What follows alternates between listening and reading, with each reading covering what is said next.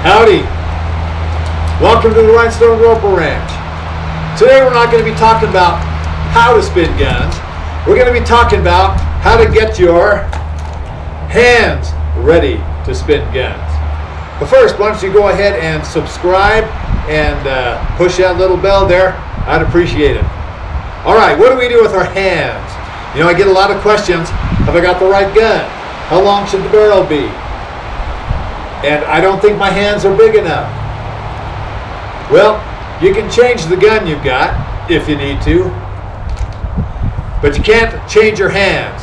Well, maybe you can a little bit. That's what we're going to be talking about today. And talking about your hands, you can't worry about whether your hands are too big. If you complain your hands are too big, I think you're just bragging. But maybe your hands are too small. Yeah, I don't think so either. The two-time world champion gun spinner is a woman, and she's not a big woman. She's kind of medium small, and her hands are not big ranch hands either. They're just ordinary hands. But there are some ways to make your hands stronger and more flexible in a way that will help your gun spinning.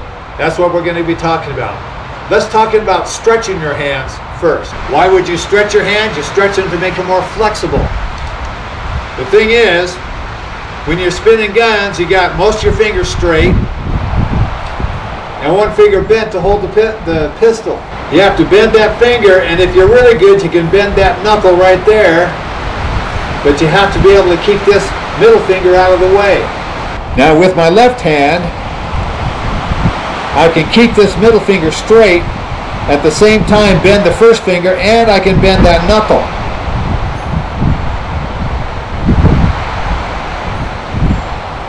And I don't have any problem keeping this finger out of the way. And that's the position I want that finger in. That'll hold the pistol most securely. But since I've injured this right finger, I can bring that first finger in, but I can't bend that knuckle without bending that one also. So I need to stretch it. Now you can bend your fingers back, and I do that to get flexible before shows. And as you'll see, it hurts a little bit right in here to do it. A little bit of pain I don't think is bad. And you can also feel it pulling right through here. But to really do the job, you need to bend that finger and also grab this middle finger and bend that middle finger back while you're bringing that forefinger in.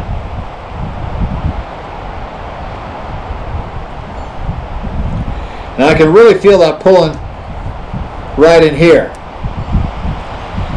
But I think that's what you need to do.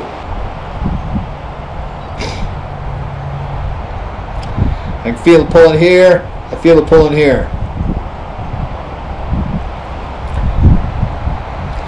Now if I get that position right there without holding on to that finger, that's pretty good for gun spinning.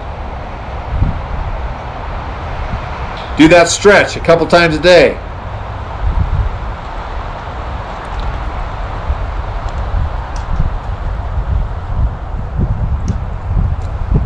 Now that does hurt to do it. But when I do that, my hands are more flexible. I can get those fingers out of the way while I'm spinning my guns. The next is making that hand strong. It does come in handy to have strong hands when you're spinning guns. Now there's all kinds of exercise you can do with weights, curling them out for your forearms. It doesn't really require strong forearms. It's just in these fingers and your hands. One thing I suggest doing is getting a heavy rubber band or multiple bands and stretching your fingers out. You can do all kinds of exercises bringing those fingers in, but you need to be able to stretch them out also. So when you sit and watch TV, get a heavy rubber band. You can find them in the produce section when you buy your broccoli. Exercise those muscles that spread those fingers. Also, you can use weights, but you don't have to be Arnold Schwarzenegger. For gun spinning, it's these small muscles. You need good shoulders to do the gun tricks. A little bit of pain is very distracting. And we'll get to a good shoulder exercise here in a second. But first, it's the hands. Then for your grip, Just hold on to weights. Just hold them. Just holding these weights right here exercises those muscles in your hands. Letting weights dangle from your shoulder like this, hold them in your hand, is also good for your elbows. But here's the exercise that I used when I started gun spinning, and that was hanging from a bar. There's a lot of YouTube videos by supposed experts now that say hanging from a bar, just hanging with your arms straight up, is good for your shoulders. You can feel it tiring out the muscles in your grip, so it helps your grip. And this is how I started out gun spinning. I realized I couldn't practice for very long, so I started hanging from a bar at the gym, and it helped. You can feel it stretching the joints of your elbows out. That can't be bad. And hanging from a bar reshapes the bones in your shoulders. And some of us need those bones reshaped. Some of us have been injured, growing spurs, things like that. You hang on the bar and just hang for several minutes a day, and that will help. It will also help your grip. I gotta say, this exercise is not fun. And I say hang for a couple minutes a day. Well, you may be only able to hang for 15 seconds at a time. I think I worked up to 45 seconds when I was doing it.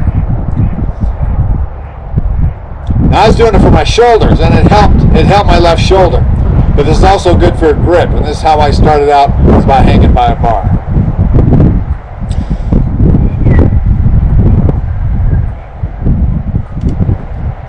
But when you get yourself off the bar, you can feel that it has effect on those elbows also. Excellent exercise. Now, you don't have to be super strong to spin guns, but you do have to have enough strength in your hands to practice. If you're going to practice guns for half hour, that'll wear your hands out. When you're performing guns, you'll only go for three, maybe 4 minutes. So your hands don't have to last that long. But you'll find that if you're spinning guns, your hands get tired, especially if you're practicing. And if you have a routine that wears you out, you should alternate between spinning and doing tosses. Tossing doesn't wear my hands out. It's this constant pressure you put on your hands doing one motion. You know, your hands will wear out pretty quick doing one thing. But if you do a spin and then bring it down, do a reverse spin, practice some shoulder rolls, practice some tosses, then your hands will revive and you can go back to spinning. So that's what I do when I'm practicing. I may practice for 45 minutes, but I only do a plain spin for a short time, and then I practice something else that doesn't wear my hands out. And that, for me, that means tosses. And I do the same thing in my routine. I start out spinning and then start adding tosses, and go back to spinning and add some more tosses so I don't wear myself out, so I can make it to the end without dropping my guns because my hands are so tired. So there's some ways to stretch your hands out to make them more flexible and to increase the power in your fingers. I hope you enjoyed the video. Have fun spinning your guns, and you might take a look at these other videos here as they're coming up. We'll see you next time.